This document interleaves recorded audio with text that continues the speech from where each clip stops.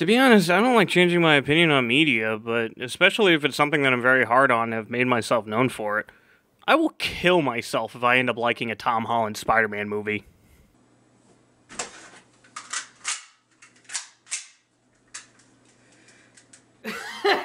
Psych! You thought I would come out of a fucking Tom Holland movie liking it? That's so fucking... Who the fuck are you? You fucking bitch. As I was saying, oh yeah, that would be so fucking half correct. This movie's fucking weird. So I just watched Spider-Man No Way Home, the third movie in this MCU Spider-Man trilogy, and the follow-up to the abysmal Far From Home, which was a movie I despised. Going into this movie, hearing about some of the leaks, I was very intrigued and at the same time very annoyed with this movie, so basis to say, I already had mixed feelings before even watching it. Now before I start giving my thoughts, I should probably just give some pretty basic likes and dislikes without spoiling anything, just in case you haven't already watched the movie, and then we'll move into everything else. Does that seem fine? Alright, so I guess when it comes to likes, I liked some of the characters in here. I liked how the movie seemed to take some of the criticism from Homecoming and Far From Home and apply it in here, and their response comes out pretty well for the most part. I liked some of the humor. There were a couple scenes that got a good laugh out of me. There were a couple really big scenes in the movie that I actually enjoyed a lot. Maybe not for the same reason as everyone else, but that'll be getting into spoiler territory. And, speaking of spoiler territory, I think that's all I can say without spoiling everything.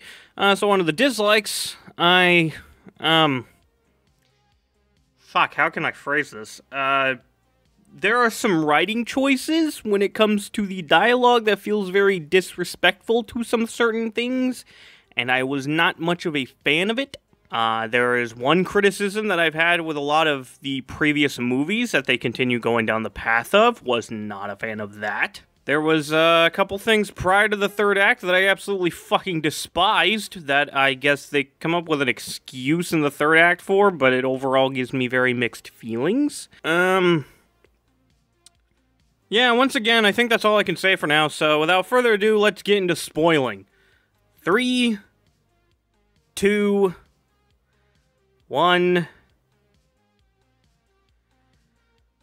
Holy fuck. So Spider-Man No Way Home follows up immediately after Far From Home, with everyone in New York knowing about Spider-Man's identity, and it causes pain and suffering for Peter, Aunt May, Happy, MJ, and Ned. So Peter's response to it is to ask Doctor Strange to come up with a solution, which ends up being to fuck with the universe and make everyone not remember who Peter is. But in result to Peter constantly trying to change the spell so to include May, Happy, MJ, and Ned, everybody in different universes who knows about Peter's identity is now in the MCU universe, which includes Doc Ock, Green Goblin, and Sandman from the Raimi trilogy, and the Lizard and Electro from the Amazing Spider-Man movies. Now here's where I started getting pissed off, because in Far From Home, when they brought in J.K. Simmons to do J. Jonah Jameson, unlike everybody else, I did not find this cool. I was annoyed by this, because all it told me was that they were fishing for nostalgia from the Raimi fans who didn't like Homecoming, and I wasn't about to take the bait. So when I heard all about these different characters from the previous Spider-Man movies appearing in here, that just further proved my point, and when it came to Doc Ock specifically,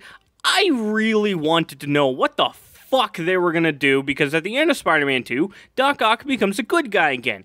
That is the entire point of his character in that movie, and when Alfred Molina slipped up and told the world that he was gonna be playing a villain, that pissed me the fuck off. And it pissed me the fuck off even more watching this movie, and watching him being a villain and talking about how he had Spider-Man in his arms, while simultaneously knowing that Spider-Man is Peter, while simultaneously his sun machine was broken, while simultaneously not knowing that he ends up dying. It made no fucking sense, fucked with the timeline of Spider-Man 2 and the entire point of his character arc in the movie, and it very much upset me. And that goes for everyone in this entire movie. The whole thing plays out with these past villains being ripped out of their timeline and put in the MCU, but midway through the movies they were originally in, which makes absolutely no fucking sense timeline-wise and gives me an anger-induced headache. And then what made it worse is Peter decides he doesn't want these people to go back into their universe just to ultimately die, even though I'm pretty sure the ending of Spider-Man 3 with Sandman's fate was open-ended, but fucking whatever.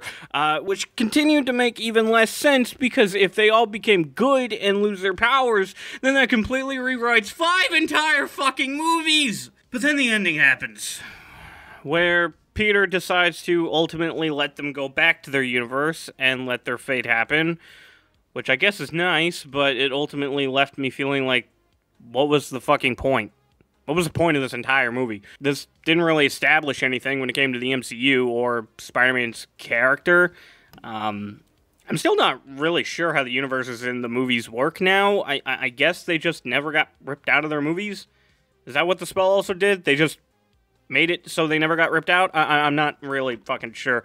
What I am sure is this still screams so much nostalgia bait to me.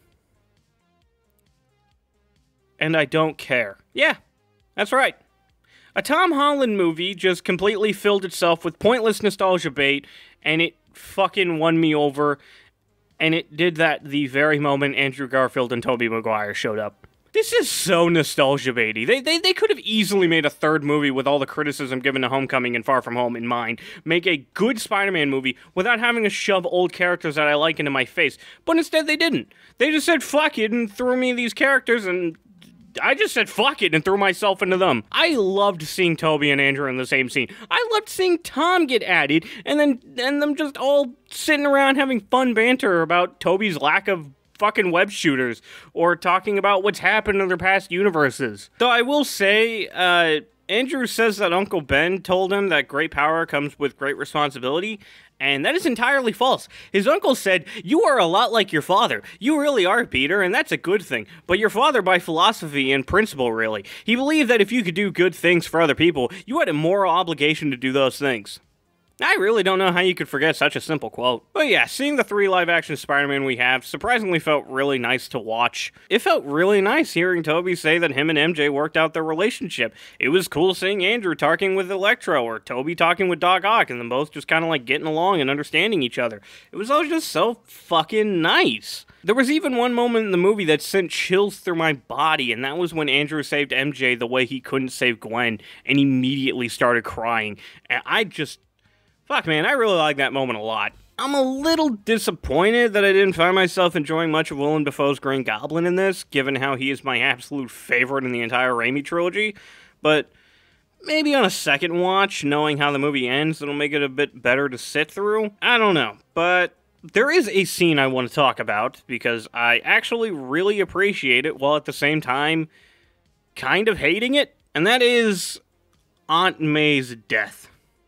I appreciate this scene because they finally fucking gave Tom Spider-Man fucking consequences. The man got selfish and it resulted in his mother figure dying, and I love that. But at the same time, you're basically just doing the bare fucking minimum when it comes to writing a fucking character. And also, why is Aunt May the one to give the fucking great power comes great responsibility quote? This is what I was talking about earlier. This fucking movie continues to just completely sideline Uncle Ben. He truly does not fucking exist in the MCU. And you know what? At least they left Tony out of the movie. I'm happy about that. But as we established before, Spectacular Spider-Man did such an amazing job with showing us how Uncle Ben is the reason why Peter is Spider-Man. You could have easily had a scene where Peter remembers this quote, or if you so desperately need Aunt May in there, have her not say it, but instead reference it. Have her go, "Remember what Uncle Ben told you," and then Peter could respond with great power comes great responsibility.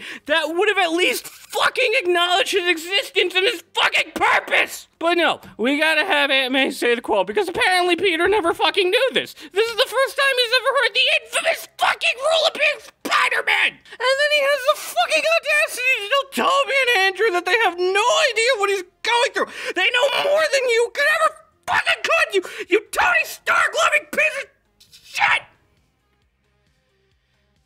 But nonetheless, despite my problems with this movie, I still found everything post Andrew and Tobey's introduction to be, without a doubt, the best Tom Holland Spider-Man movie. And it just overall becomes really wholesome and fun that I can look past how this doesn't make Tom Spider-Man any better of a fucking Spider-Man. He's still a shit Spider-Man when it comes to writing. These movies are still bad Spider-Man movies, but in No Way Home's case, I don't really care all that much because it at least gave me some good entertainment.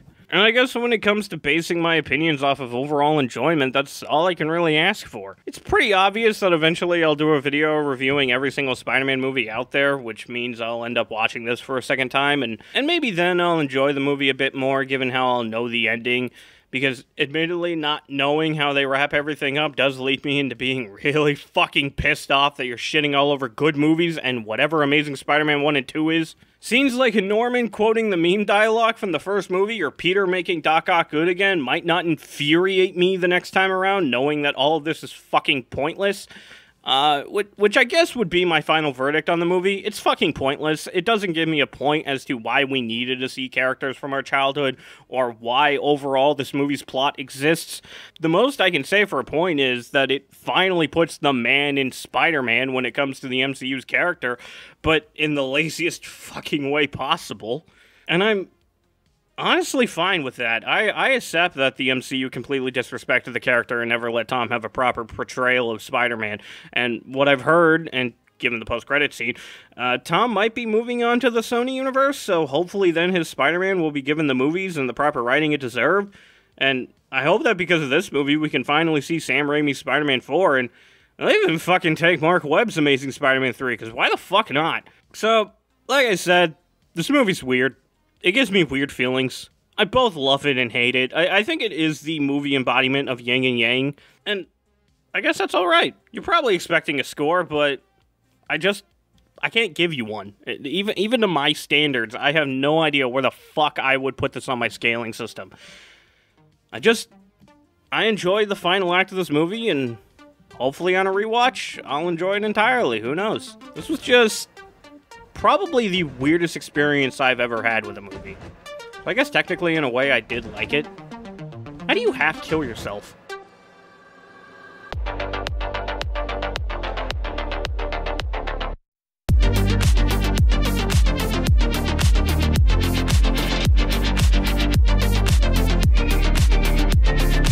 And of course, everyone has their own opinion, but my opinion is the best opinion. I'm sure you figured that out already.